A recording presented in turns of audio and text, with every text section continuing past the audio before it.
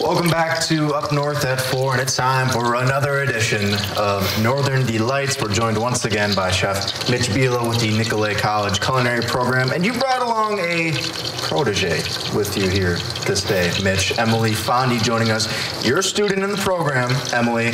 What made you decide culinary arts was your thing? What made you decide to pursue this? Well, I always liked baking, so I kind of wanted to go down that path. Okay, well here you are, and obviously you're being taught by Mitch, who he's taught us a few things on the show. Any good little tidbits that he's given you so far? There's been a lot during classes and field trips and stuff. Oh yeah. Okay. We'll get into like the deep, dark, gritty details of Mitch in the classroom, maybe off camera if that works for you. But Mitch, fall, it's here officially. If you couldn't tell by the colors and the temperatures, what are we making today? Yeah, so we're going to be again focusing on in season. Yeah. Apples, of course, up in this part of the world this time of year. So we're going to make some apple cider churros. Okay. I know apple cider donuts are pretty popular up here this time of year, but we're going to put a little twist on it and go the churro route. I love it. So apple cider churros, obviously you're going to need apple cider for this, and we've already kind of got this thing going a little bit with some melted butter. And you were mentioning to me that you want to always make sure, at least for this recipe, to melt your butter before you add any liquid. I know people at home might be thinking, why can't I just bring it all to a boil and melt the butter at the same time? You don't want to do that. How come? For a couple reasons, I guess. I like to melt the butter to know it's melted before I go in with the liquid, just for the sake of not reducing that liquid. Okay. And then, you know, measuring out and following this recipe, we want to have the exact amount that we need of liquid. All right, so shall we get started? Let's do it. All right, so we got the butter melted already, and then after that, what are we doing here? So now our butter's melted, we're going to go in with our cider and water.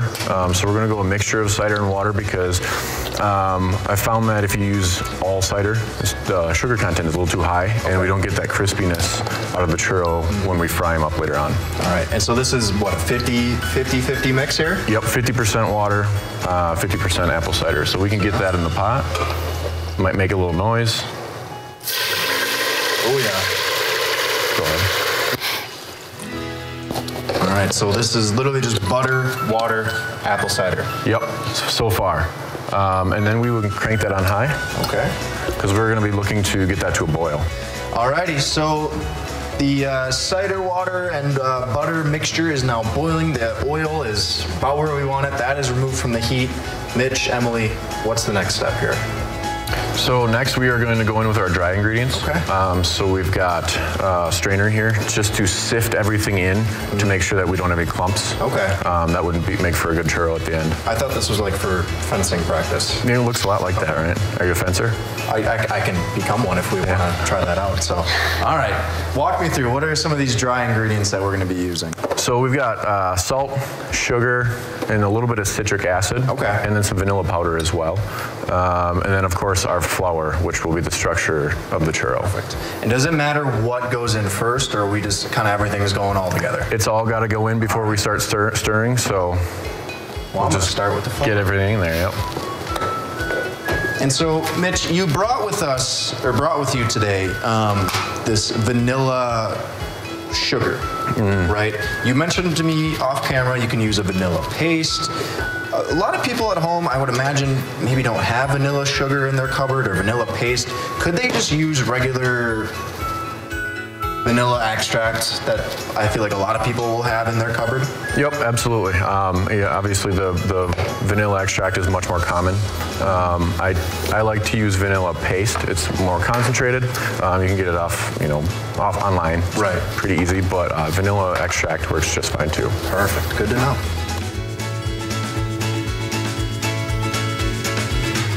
So here's where we're going to start mixing pretty heavily. We want to work this dough. As we work it, we'll see that it's going to want to come away from the sides. Yeah. And feel free to be a little aggressive with it once you get it together, because it does stiffen up as you cook it.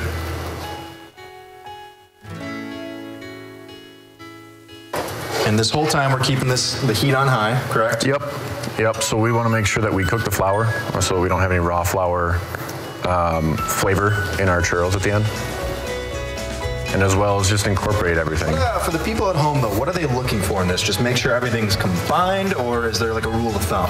Yeah, definitely combined, but as you work it with your spatula, you'll want it to be a pretty stiff dough that will roll around and pull away from the sides. If it's sticking and you have to actually use that spatula to scrape it off, you're not quite there yet, and you want to keep working it. So the one thing I will say for the people at home, this dough is tough, and this is kind of a workout. I'm feeling it a little bit here, Emily. Have you noticed yourself getting stronger while working in the culinary arts program? Slowly, but We're getting there. yeah. Who needs a gym membership when you can just take classes and learn how to make really good food, right? Which I guess is kind of an oxymoron. I love it. About it, but yeah, it works. That's how I stay so skinny. Yeah, exactly. You work off your calories. Yeah. The dough is about worked through. The flour is incorporated. What is the next step here? So this is a recipe that follows the guidelines of pâte à choux. Oh. So next we're going to be taking this off the heat into the stand mixer. Okay. And we're going to go in with an egg at each time to incorporate each egg, making sure that it's incorporated One at a time, you're saying, Yep, right? one at a time.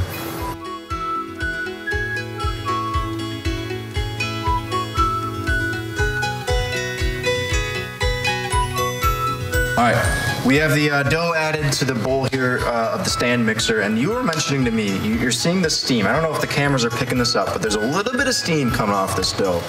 That is a good thing, right? Yep, absolutely. That's what we're looking for. That's what kind of tells us we're ready for the next step. Okay. We want to make sure that that flour is cooked out, that we don't have any raw flour, and that our eggs are going to temper and cook while we go into that hot dough. Okay. When you say the eggs temper, what does that mean? So we're kind of tempering the eggs to get ready for the oil, bringing them closer to the temperature that they're going to cook at. Oh, okay. Because if we add it, obviously then we just get a poached egg in the dough. Yep, the dough could turn kind of weird. I don't want the dough to turn weird. No. All right.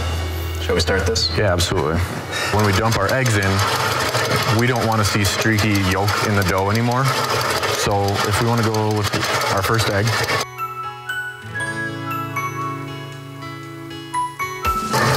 and now you can kind of see that dough's changed and is quite wet. Yeah. So we're going to watch that. As that egg works in and incorporates, that shininess is going to go away, and then we can decide to go in with our next egg.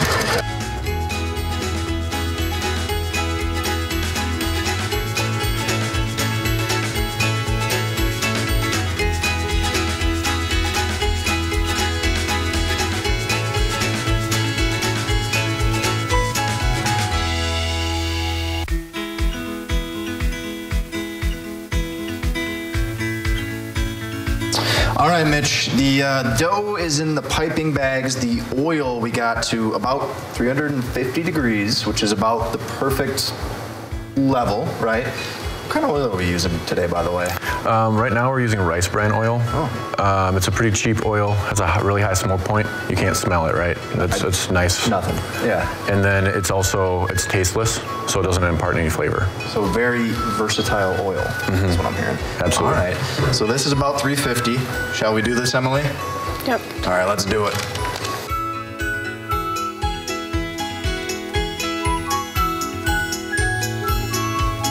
All right, and now I'm seeing them start to float up here a little bit. Good sign? Yeah, great sign. Okay. So we're going to watch for color. Okay. I see that they're going pretty quick. We can start I usually use whatever I have to strain them with to move them around a little bit and make sure they're not sticking together.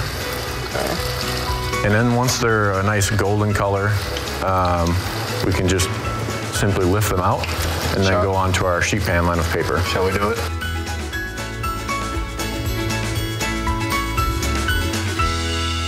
As you keep frying them and you drop them out here, I'm gonna finish them in some sugar, cinnamon, and powdered ginger. Oh, I love ginger. That sounds delicious. So Mitch, another thing that I noticed before, while we get these going, you added a little bit of orange zest to this dough at the very end after doing the eggs. How come? So we just use the zest and not the juice from it. We don't want to change the liquid content, but the oils in the orange are going to brighten things up. All right, the best part of any Northern Delights, the tasting section here.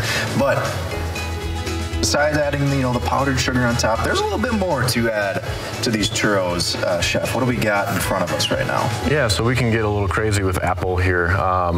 We've got some apple cider reduction, apple butter, and then some chantilly that we're going to shave some apple ice onto. So give us a little more variety to kind of swipe them through. Okay. When you say apple ice, what do you mean by that? It's literally just an apple frozen rock hard that we're going to shave on a microplane. Oh, okay. Well, shall we do this? Let's do it.